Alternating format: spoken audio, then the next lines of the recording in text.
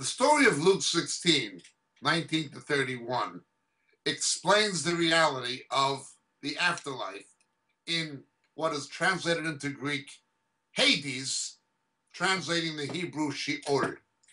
It shows that there are two chambers separated by a chasm.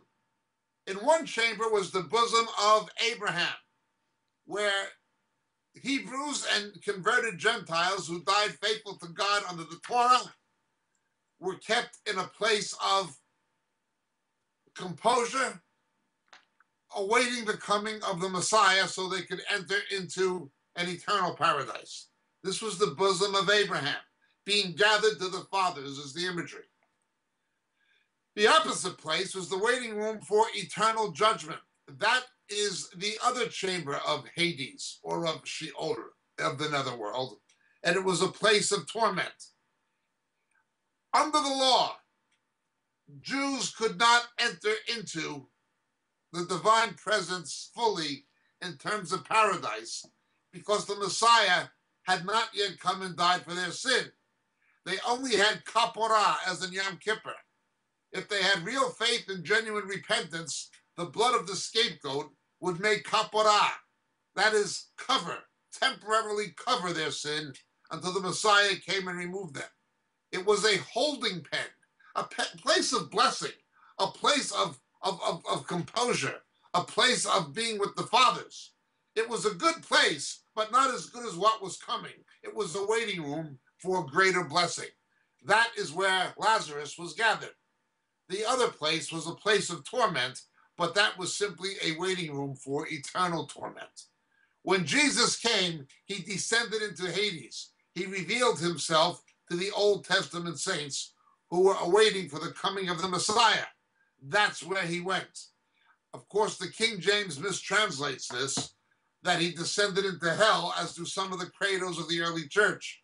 And the Word Faith Money preachers corrupt this, following the teachings of Word Faith teachers who were influenced by E.W. Kenyon and others, who began to say that Jesus died spiritually and he went to hell and he was tormented in hell, and all of these heretically nonsensical teachings that deny he got the total victory on the cross when he said it was finished. Father, into your hands I commend my spirit. They say, no, he had to go to hell and be tormented and be born again in hell. This is the basis of the theology of people like Joyce Meyer in the first edition of her first book, or of Kenneth Copeland, or of the late Kenneth Hagin. Absolute rejection of the true gospel. That's not what happened. Luke 16 shows us what it was like. The Old Testament saints went to the bosom of Abraham. The others went to this place of torment and judgment. This is Hades. This is the Greek translation of Sheol, the netherworld. My name is Jacob Prasch. Thank you so much for your question. Blessings, dear friends. Greetings in Jesus. This is your friend Jacob Prasch speaking to you at the moment from the UK. You know, so many of the questions we get in our Roku broadcast and on our Vimeo clips and on YouTube deal with subjects that we deal with much more extensively in our books. We can't, for the sake of brevity, go into the kind of depth in a TV broadcast we can actually go into in a book. But so many of the questions come from material that are expounded in the books on a much more broader scale, that it's almost frustrating sometimes that we can't spend hours and hours answering the questions that are given to us. Obviously, practicality dictates that's not a possibility. The books are there. They're available. They're available in print through the Moriel catalog on the Moriel website, moriel.org. But in this day of Kindle and electronic books, they're also available through Amazon, and they're available through Kindle. The three books that would be the most referred to in the questions we receive are the three latest books. First being The Dilemma of Laodicea. The Dilemma of Laodicea. It's an exposition of the seven churches in Revelation, culminating with the final two churches, Philadelphia and Laodicea particularly, setting the stage for the return of Jesus. The Dilemma of Laodicea would be the first.